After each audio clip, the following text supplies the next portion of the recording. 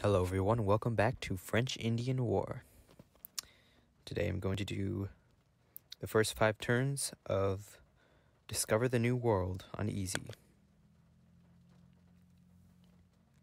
This game is a bit more complex than, in my opinion, than Colonies at War, so I have not, as of yet, been able to try the other levels because I like to get very comfortable with the first mode in this kind of game. It's because of the time frame goes by very fast. So the first thing I'm going to look for is how valuable my land is. Obviously, I'm not going to tear down the town to build a corn plantation, but I can see that I have corn right there. I've got hunting, game. That's like one of the more basic ones. Then the forest is good for defense and moderate for food, but in general, you want to get rid of forests to generate more income, as long as it's close to your capital where you're not going to need defenses hopefully in the future. So going to build a tobacco plantation. As you can see, there's the tobacco sign there. That is expensive, or I should say to trade, so it'll generate a lot of income.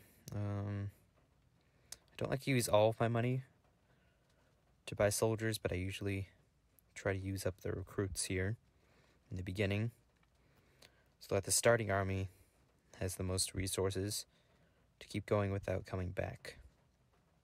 My favorite general is Levi here.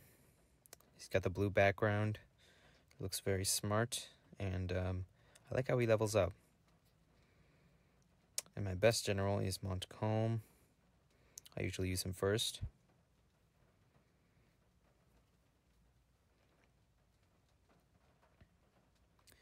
So I'm going to go to unclaimed land. It says a fish next to it, so it's got fishing. Not too uncommon to get a fishing land. Just probably going to put fishing there. Mohican village.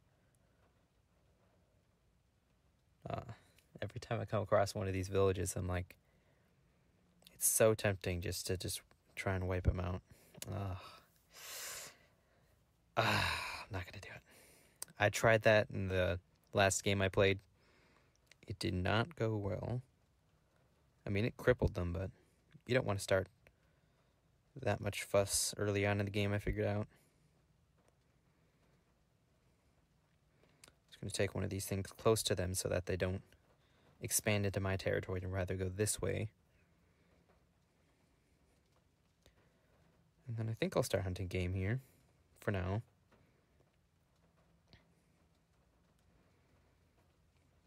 In the turn, once I actually come into conflict. What the heck? Oh, I'm the French. Yeah, I thought it was England I was going to say. Why not? Doesn't really matter at this point in the game yet.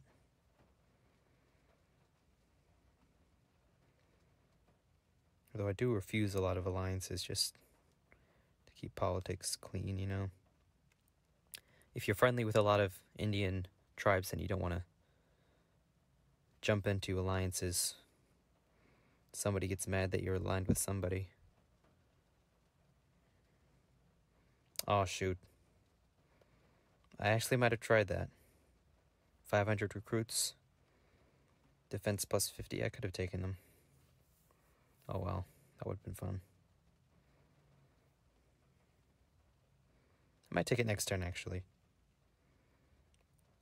And then one thing you got to really watch out for is you can burn down tribes to start, in this case, fur trapping, but people will hate you for burning down the tribe because apparently you burn down everyone in the tribe as well. So when you look at the population, it says it's Powhatan.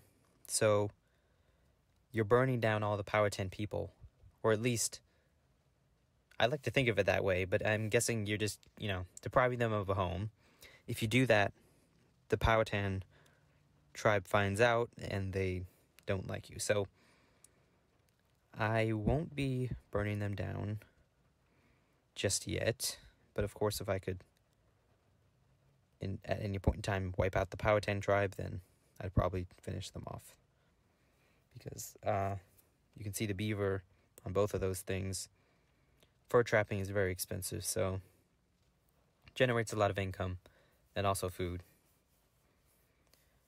So that's the main reason I took them, but it'll take a minute to actually burn down the tribes and get it done. At this point in the game, I just want to grab as many furthest out territories as possible to basically give myself wide perimeters that people have to follow. It looks like there's unclaimed land here too. I wanted to keep these guys taking down tribes, which slows their progress because they have to actually fight the tribe and then rest. So I think I'm going to recruit another army, a smaller army, under whatever this guy's name is, to go take some of the other land. Because another tribe's going to swoop in and take it, and then they'll be right on my tail. So I'm just going to claim some of this land. He's out. Alright, moment of truth. I'm going to try and swipe their their village here. I think I'm good. Even if I do, I think I'm good. I think I'm protected. Let's try it.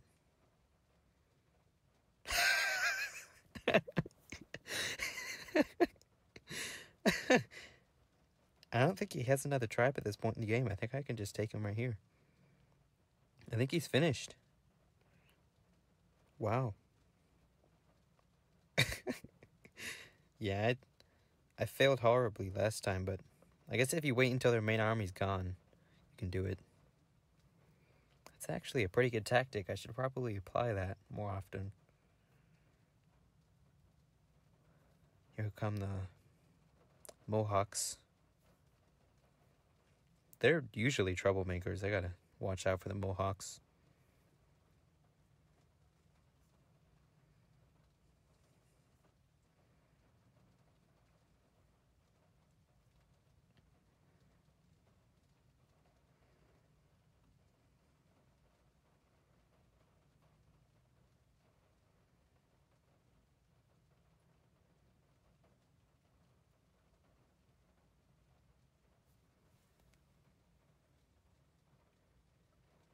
Alright, looks like they're going to take the French tribe here.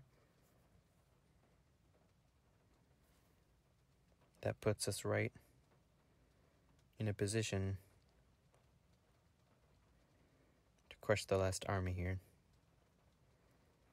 Can't allow them to come back.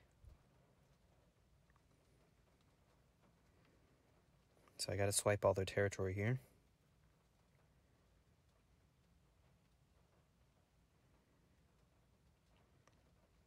Could ambush this little army here, so I'm not going to send Levi. If your general dies in combat, he's just done, so. You always got to watch out, how far you're letting them go out. If they get trapped in enemy territory, then they're done. Alright. Sometimes they can move 4 spaces, but in other cases they can't. And I'm not entirely sure of all the cases in which they cannot move 4. But I know one of them is like, if a general moves 1 space in one army, and then you discontinue that army and started moving another army somewhere else, a new army that you built, it's still going to remember that last time that he moved, and he's not going to be able to move again, so. You can't always count on him being able to move 4 spaces. So I always account for that. There are a lot of factors. So now I've cut them off here. They'll probably still attack here, but I've got to make sure that they don't breach the village. I don't want to have to take that thing twice.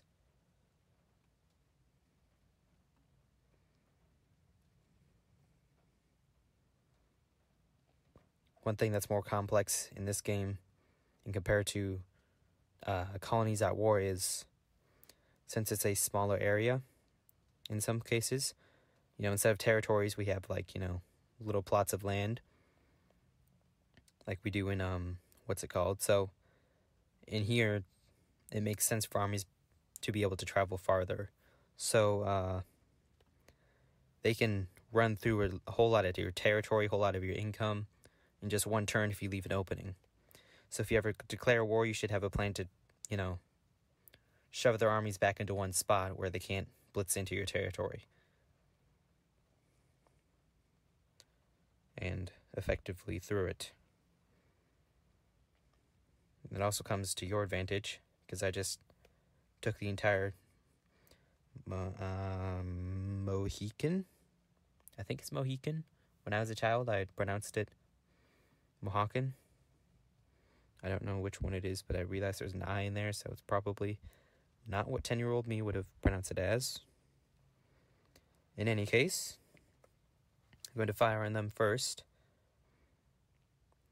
And this tactic is very useful when you have cannons on your team. At least 50 cannons, and you can boost the number of men dying from firing on them by about, like, I mean, it'll go up to 200, 300 men. So it's a very effective tactic. Even without that factor, it's a very effective tactic. And that's it for that tribe. Now see, I've taken both of their lands. I have both my land and theirs. And since I have good relations right now with the relatives to my territory, I can gain a lot of income off of all this once I start building on it, burning down these forests and using them. That's funny, this thing doesn't have a special... Oh, I see, it's hunting. So for example, I'm going to clear this land. Game hunters. I can clear this land. Game hunters are everywhere, so it's not really worth saving the land just for game hunters. You want to save the land if it's like tobacco or something. You definitely want to save that and put tobacco there. But since this is just game, I'm going to put a homestead down here. Oh. I stand corrected. I will later put a homestead there.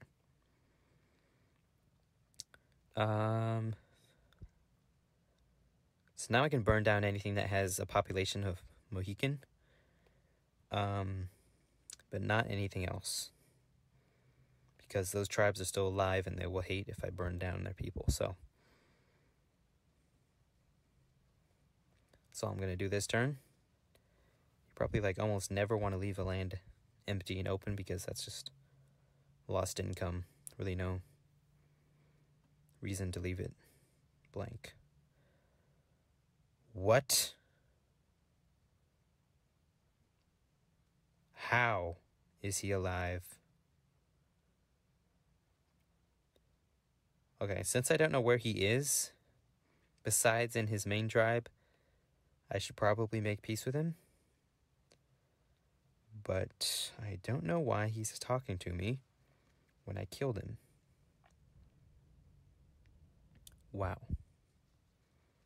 That's crazy. You know, it's funny, that actually happens a lot in here, since you can't see the rest of the map. They'll pull a fast one on you, you'll think you got him, and then they'll contact you the next turn. So, looks like I'm on turn 5 now. Oh, he's destroyed. Thank goodness. Oh my goodness. Okay. I thought he was still around. Yeah, he's gone. So you see, by turn 6, I already took down an entire tribe and have a huge chunk of the map.